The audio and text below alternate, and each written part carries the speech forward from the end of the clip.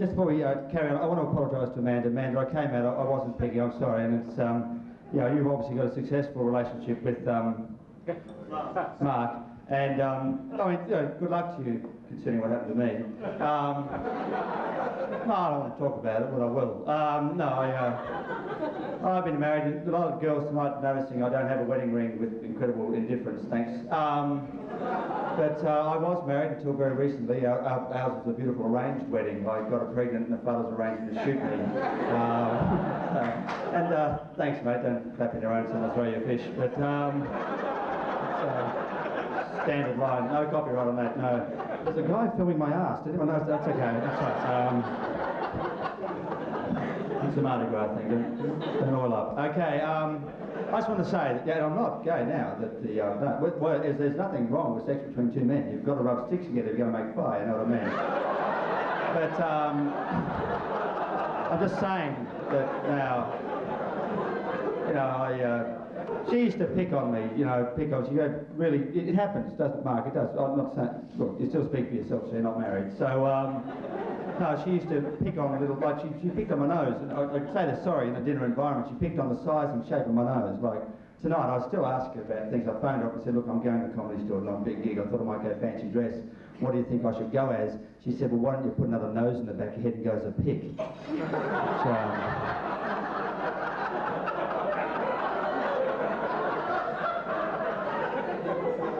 which I didn't find at all funny, but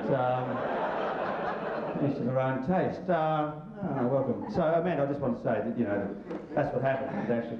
Actually, the fight we had when we split up, I think that's when it was. I made a small mistake. She's just yelling at me, and I thought, she's just got a couple of words wrong. Girls, you ever do that? You get a bit angry, you get a couple of words wrong. I thought, well, I'll take this opportunity to correct those words, you know, as we go along, which is a really good idea. And she's just at me going, you've got an altitude problem. And I said, I'm sorry, darling, I think you mean I've got an attitude problem. And she said, no, you're too far up yourself. That's where it went wrong. And she gradually became more aggressive. I can say this, anyway, I'm just saying, she wore the clothes with the shoulder pads. I'm just saying. I'm not saying that women who wear the clothes with the shoulder pads are aggressive. I'm not saying that. All I'm saying is you watch at half time, those women with the shoulder pads won't go to the toilets in twos, they go in scrum formation. It's a very definite thing. So I'm sorry, Amanda, because here I am now. You know, I'm just saying I came out with that now because here I am now, you know, like alone and vulnerable and available and wealthy with you know what, a Porsche and a big dick and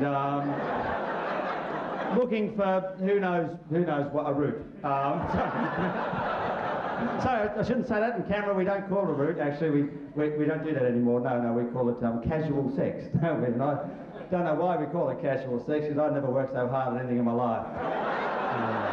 Over time.